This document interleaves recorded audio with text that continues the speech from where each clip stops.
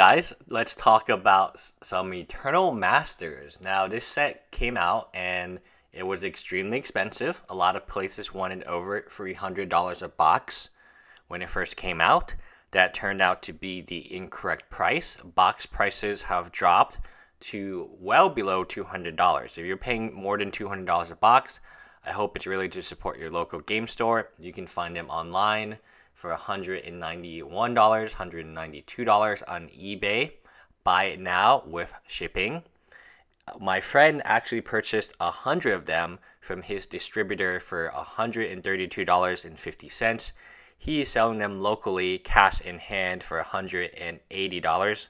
$180 cash.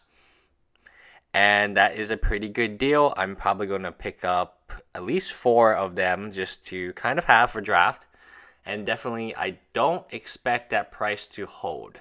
If anything, I feel like 192, 180, that's already a little too high.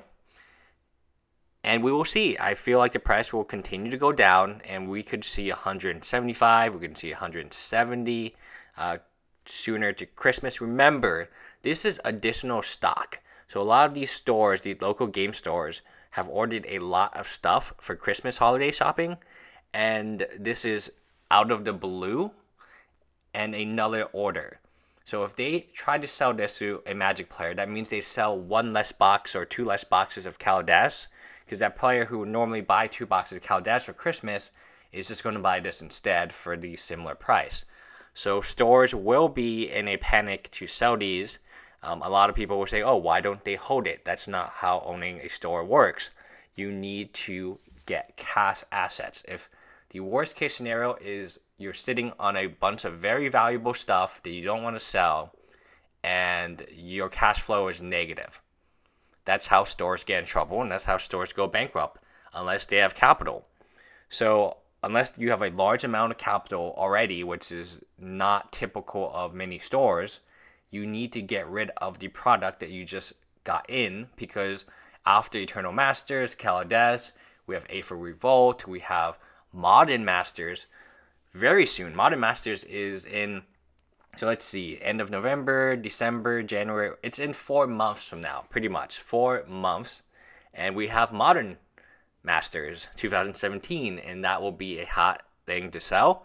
Conspiracy stores are still left with a ton of Conspiracy Take the Crown, because the life of being draftable of that set was very, very non-existent. It was probably like a month maybe before the new set came out. So overall, you should be able to find some really good prices on Eternal Masters boxes, and I would say definitely not pay over $200. These boxes are not worth $200 today.